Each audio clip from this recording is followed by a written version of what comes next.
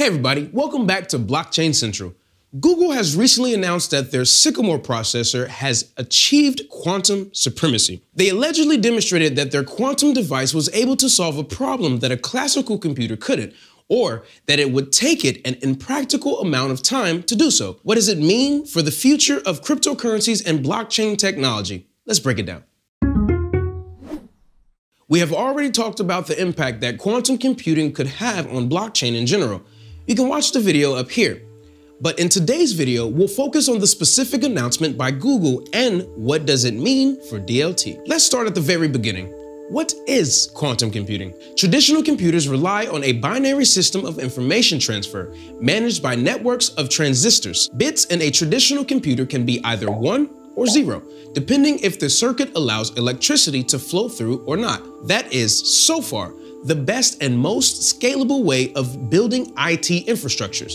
Quantum computers rely on qubits or quantum bits that, due to a peculiar nature of quantum mechanics, can be both 0 and 1 at the same time. This property, called superposition, allows quantum computers to store more information at once and perform selected operations much faster. Effectively, instead of analyzing a 1 or a 0 sequentially, the phenomenon allows 2 qubits in superposition to represent 4 scenarios at the same time. The speed of quantum computers is said to be exponentially faster than classical computers when performing selected tasks. The best way to illustrate that advantage is the traveling salesman problem, or TSP, the exercise of finding an optimal route between cities and returning to the place of origin. The issue with this computation is that its difficulty grows significantly with the number of variables. It is said that finding the solution for 33,000 cities would take an average computer 15 years, but when we increase the number of cities to 85,000, it would take 136 years. It is important to note that classical computers are still better at certain tasks than quantum computers, and the latter really excel at optimization processes, machine learning, and encryption. This leads us to October 2019, when Google announced that their quantum computer managed to execute a randomly chosen sequence of instructions in only 200 seconds. According to the announcement, the same computation performed by a classical supercomputer would take approximately 10,000 years. The claim was immediately countered by IBM, a company that coincidentally also works on quantum computers, who said that their Summit supercomputer could deliver the same calculation in only 2.5 days. Even though 200 seconds seems much faster than 2.5 days, it effectively erases the supremacy claim. According to the definition, supremacy is only achieved when a classical system would fail or take impractically long to solve the same equation. By supercomputer standards, 2.5 days would not be considered impractically long for complex computation. According to John Preskill, a physicist at Caltech who famously coined the term quantum supremacy, the announcement should be understood more as an incremental step than a full-blown revolution, but it's a positive development nonetheless. So, what does it mean for blockchain? First of all, a fully functional quantum computer would be capable of breaking even the most sophisticated encryption standards just by using brute force. This could mean that public key cryptography, which serves as the backbone for multiple blockchain and crypto projects, can be in danger. The exposure is exacerbated by the fact that blockchain security relies on one-way mathematical functions, equations that are relatively easy to perform one way but extremely challenging to calculate in reverse. This type of cryptography is used to generate digital signatures and validate transactions on the ledger.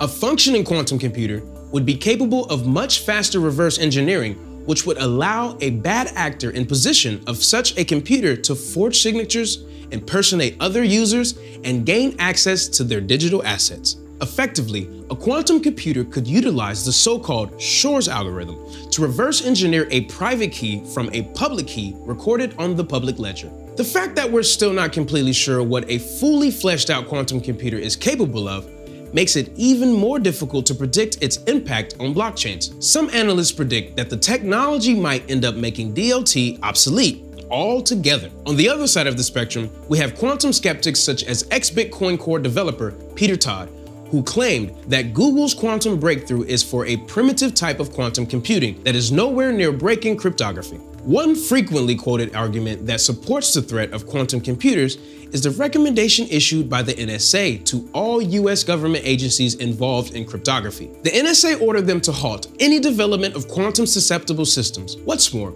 that recommendation has already been issued 4 years ago. The question that remains is whether such computing power can have influence on proof-of-work systems and mining in general. David Shom, one of the pioneers of digital cash and the developer of Praxis, an allegedly quantum-resistant blockchain, claims that POW systems would remain fairly secure from a quantum attack.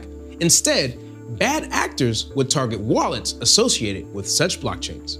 Inside a Bitcoin network, miners test various inputs that produce a hash. A qubit-based machine should be able to test multiple solutions at once, resulting in much faster solutions, which could technically enable a 51% attack.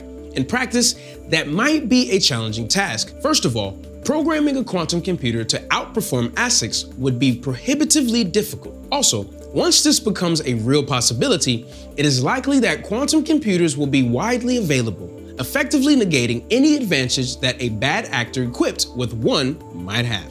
When it comes to proof of stake, the opinions are divided. The aforementioned David Shom says that proof of stake protocol has a higher risk of quantum exposure, but other sources claim that it technically should be safer than a proof of work network, as it relies on stake rather than computing power. Of course, multiple developers are already working on quantum-resistant blockchains. One such initiative is the Quantum Resistance Ledger, or QRL. The premise here is that users can sign only one transaction with one key. The signature changes every time the user signs a new transaction. Another solution could be quantum key distribution, QKD, that relies on the quantum properties of the photons that transmit cryptographic keys. The aforementioned Praxis network also claims to be quantum proof. One thing is for sure, the blockchain community needs to be aware of both the opportunities and the risk of quantum computing. If we are to trust Vitalik Buterin, we're still some time away from a fully functional and applicable quantum technology. The founder of Ethereum compared the recent Google announcement to the atomic bomb. The fact that it exists does not mean we automatically have access to fusion energy. Nuclear weapons were used in war for the first and only time in 1945, and now, 75 years later, we still don't have an energy-positive fusion reactor. We'll be watching the developments closely, and we will keep you posted when news emerges. What's your take on quantum risk? Do you believe Google really achieved quantum supremacy? Let us know in the comments. Before you go, please note that this content does neither represent financial, legal, or tax advice, nor is it supposed to be understood or interpreted as solicitation to buy or sell any securities, coins, or tokens. Thank you so much for watching. If you like this video, make sure to hit the like button and don't forget to subscribe to Blockchain Central to never miss a beat. Also, check out our blog, link in the description below. You can also follow me on Instagram to check out my other projects. See you in the next one.